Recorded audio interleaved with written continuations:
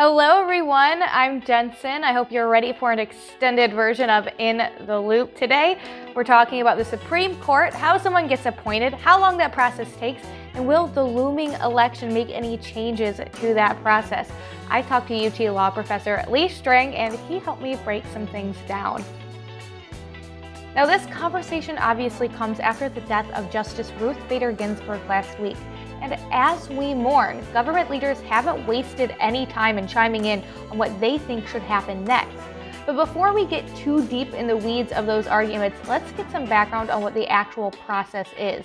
So the president is given authority by the Constitution to nominate someone for that vacant seat. Then it's up to the Senate Judiciary Committee to vet the president's pick and hold confirmation hearings.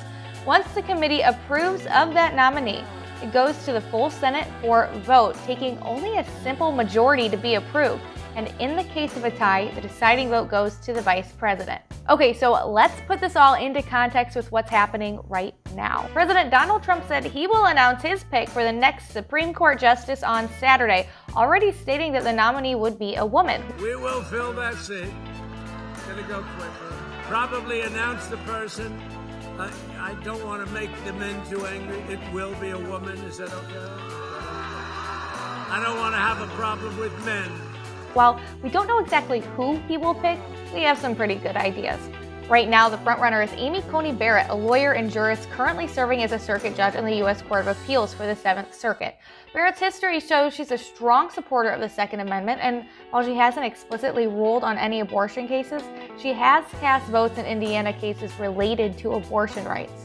In 2016, Indiana passed a law that would require fetal remains to be buried or cremated after an abortion. Eventually, the 7th Circuit decided this was unconstitutional, but Barrett voted to rehear the case. In another example, just last year, she dissented when appeals court judges tried to block an Indiana law that would require parents to be notified when a minor tried to get an abortion. So Trump makes his pick on Saturday. Then it heads to the Senate Judiciary Committee, which is currently being led by Republican Lindsey Graham. According to a GOP aide, hearings could start in the committee as early as October 12th, with a vote in the full Senate by October 29th. And while that may be cutting it close to the election, that's not the deadline. The Senate has until the inauguration in January to confirm Trump's nominee. Otherwise, the process starts over again, either moving forward with Trump's pick or with a new nominee should Biden get elected.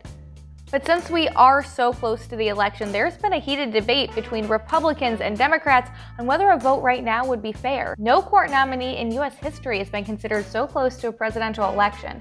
And Democrats say whoever wins the presidency this November should name the new justice. But Senate Republicans are trying to expedite the process, which is a bit of a role reversal. Last time this happened, 9 months ahead of the election while Obama was still in the presidency, Democrats were the ones who wanted to push through, and Republicans repeatedly said the people should decide.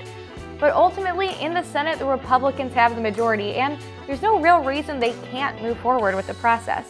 But what makes this feel so important? Well, let's look at who's on the bench right now. Well, at first glance, it seems like conservatives have the majority. While technically true, Chief Justice John Roberts Jr. tends to be more middle of the road and has often been a swing vote. And while more right-leaning than Roberts, Samuel Alito is fairly moderate as well. So whomever is confirmed could shift the current balance of the court. And something Professor Strang reiterated is the fact that the Supreme Court has been a deciding factor in a lot of polarizing issues in the country, like abortion and marriage equality. And these are life appointments. So for instance, Barrett's just 48 years old. If appointed and approved, she could theoretically serve for 40 or so years, which is great news for those who align with her ideology, but a major long-term blow for those who oppose. So that is why both sides of the political spectrum are fighting hard. And it's worth noting that senators currently running for re-election are probably receiving pressure from their constituents, either to vote or to wait. And while Republicans technically have the majority, it's a slim majority. If they lose just 4 votes, the nominee would be denied. So it could be another close call, and if you want your voice heard, reach out to your senators. In Ohio, they're Rob Portman and Sherrod Brown. But that is all I have for you today. For more of what we talked about, including some interesting stories on past Supreme Court nominations, check out the link in the description of this video. And if you like this video, make sure you hit the like button and you share it with your friends and you subscribe to our channel. I'm Jensen, and now you are in the loop on the Supreme Court.